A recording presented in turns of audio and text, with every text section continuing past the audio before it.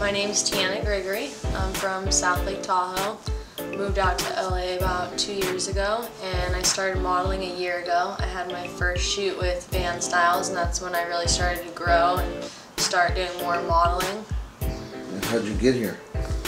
I just decided that I wanted to move, saved up some money, packed up my car and drove out here. Did a little bit of searching online for apartments.